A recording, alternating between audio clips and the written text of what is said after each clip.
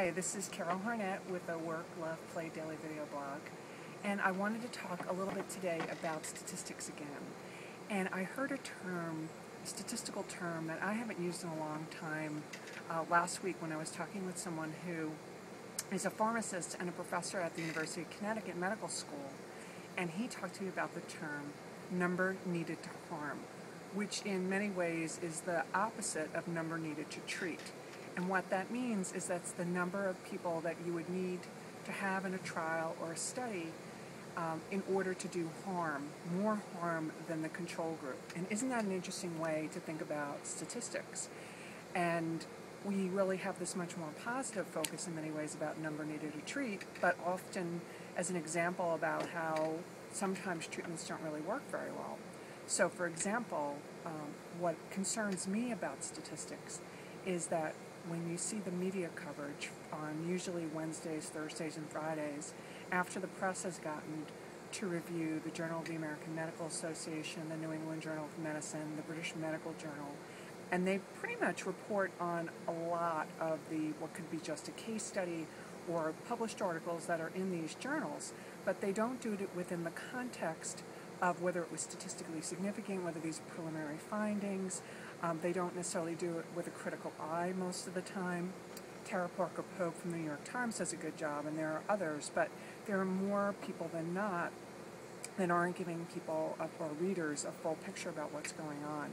So for example, what the media really does is they really report on what's called the relative risk ratio, which is a population reflection. So if we talk about, or we look about at the general public as a whole, and we look at the case of statins, well, first of all, most of the statin research has been done with people who already have cardiovascular disease. So if you don't, a lot of the research essentially doesn't apply to you. And often what we're told is that if you have LDLs that are above 129, or, well, that's usually the parameter that's used, that you can reduce your risk of death from heart attack by 50% if you take a statin.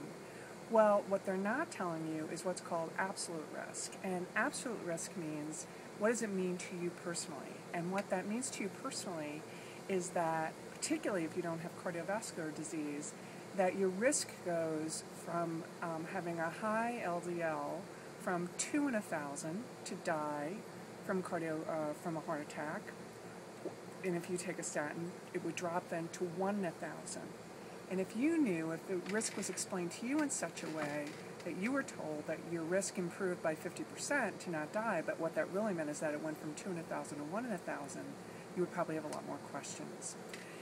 Add on top of this concept of the number needed to harm, and as we start to explain to people the number of people we need to treat to get a negative effect, it may start to make people think even further about how it's really important to ask further questions and to understand from your physician whether they're talking to you about a population risk, which is this relative risk ratio, which is mainly what people talk about, or are they talking to you about absolute risk, so you can ask more questions. So this is Harnett with another Work.Love.Play.Daily video blog, one take, saying to you that I hope you've had a great work day, that you're going to enjoy some great love, and of course that you've had a chance to play.